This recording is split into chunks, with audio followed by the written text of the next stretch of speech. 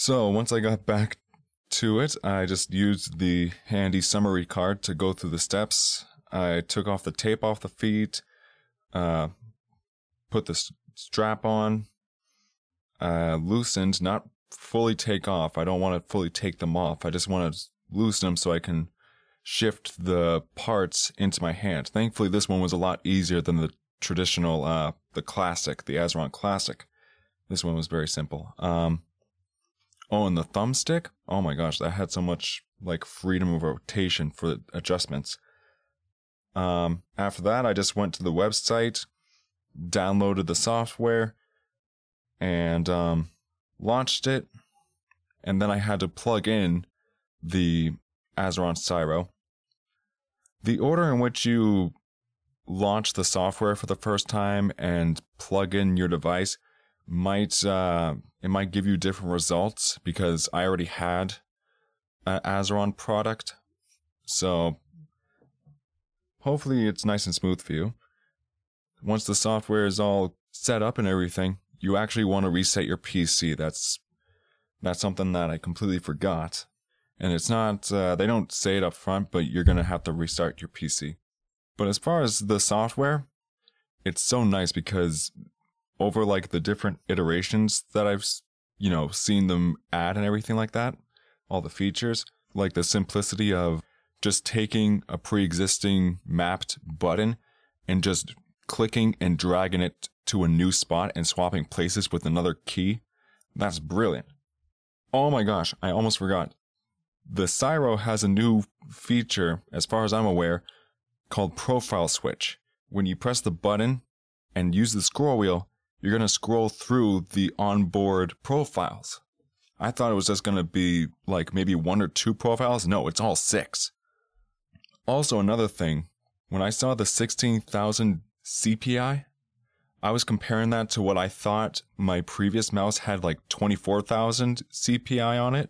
Turns out it was only 2,400, so I sent up the sensitivity all the way to 16,000. I was asking myself, why the heck am I having such a hard time controlling this? Turns out I just made it like 10 times more sensitive. So, of course, just brought it back to the settings that I'm used to, and it was working like a breeze. Also, the angle of the hand when you're handling it, you can go into the settings and change that. For me, it felt a little off at first, but I'm starting to get used to it, so I think I'll actually leave it. So as far as the actual device itself, how it feels and everything, of course, the grip, oh my gosh. You're going to have to feel it for yourself. I wasn't ready for it at first. The buttons feel decent. They're not, of course, like the classic where it's got more like a mouse click to it. It's more like a stiffer keyboard kind of feel. It's hard to describe. They're not overly loose. You don't have to worry about feathering the wrong button and all of a sudden you press the wrong button. You don't have to worry about that. As far as my personal experience of how my fingers wrap around to get to those buttons, it felt like my fingers naturally wanted to spread a little bit more, which is, of course, one of the critical features of the Azeron Classic and some of the others, such as the Compact and the Cyborg. They actually let you spread the fingers out fan-wise and stretch them out, which, this Azeron Cyro it's just the first iteration. I imagine that maybe down the line they'll have different iterations where they'll be able to adjust the layout of the buttons themselves in some shape or form. That's kind of like their trademark at this point. I don't want to speak on their behalf, but that's just what I've been seeing. So why did I want the Azeron Cyro? Well, of course, I'd have to explain why I got the Azeron Classic to begin with. For me, personally, I was transitioning from console to PC, and when I was doing that, it was such a hard transition.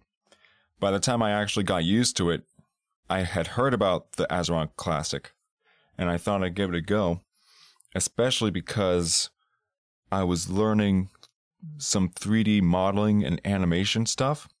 I was very self-conscious of how I would look at the screen, think of what I need to do. Then I would look at the keyboard, find the key that I would need to hit, and then I would just hit the keyboard while I was looking at the keyboard. Then I had to look back up at the monitor and do this whole cycling of look at the keyboard and then click on the keyboard, look back up at the monitor. And it was very inefficient. And then I heard getting one of those 12-button mouses, the mouses that have 12 buttons on the side, that upped people's efficiencies dramatically because they didn't have to look at their hands all the time. And that made sense to me. So I went and got the Azeron Classic instead because it just looked cooler, of course.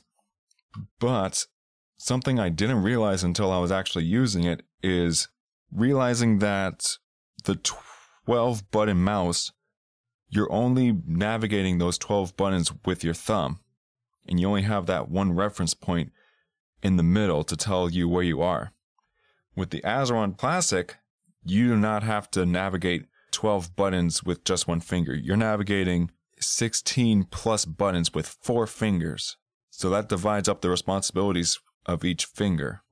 It sounds so simple, but it is a fundamental difference. So, now that I established that, why did I get the cyro? Well, of course, I want more buttons. There's that, but also because every time I was looking at reviews for the Azeron Classic, Compact, Cyborg, there would always be someone in the comments asking, hey, is there any way that I can use this as a mouse as well? Because someone would say, I have a daughter that suffered a terrible accident. She only has one hand, and I want her to be able to play games. And of course, who wouldn't? And the community is so great. People would be in the sub comments like giving advice of what, they could do for a workaround, because before this, you had to have the Azeron product with a separate mouse.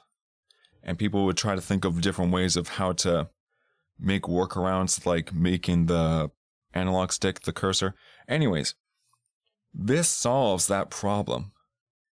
Of course, you can play video games while eating with the other hand too. That's the other selling point.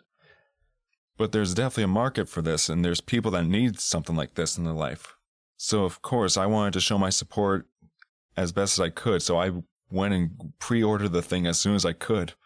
Which reminds me, they do have a Discord community where they announce new products, things that they're planning on doing, events, and there's always people in there that if you can't get in touch with someone directly at the company, there's usually someone in the community that can answer your questions, because they've seen it all, of course.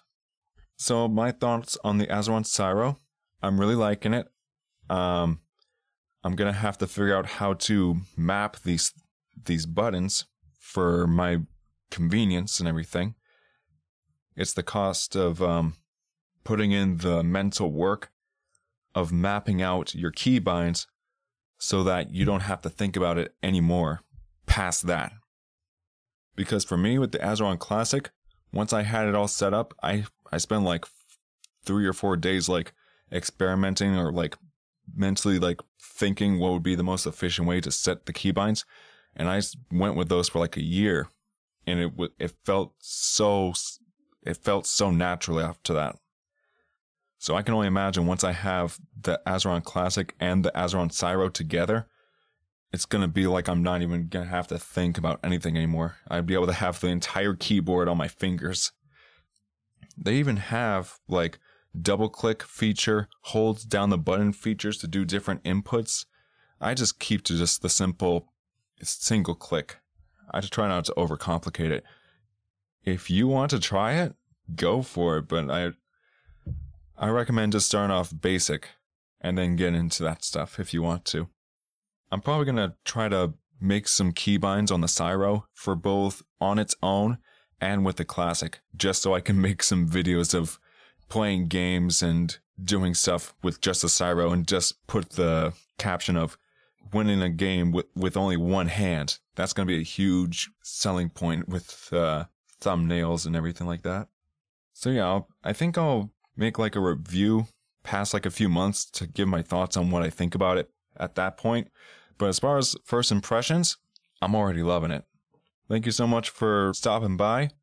Thank you for your patience watching my actual first video on YouTube. This is a huge deal for me. Like I said, I wanted to show my support for this effort that the Azeron people are trying to pursue. And I want to thank you for going through this journey with me. And I hope to see you later on in this journey. Stay safe and God bless.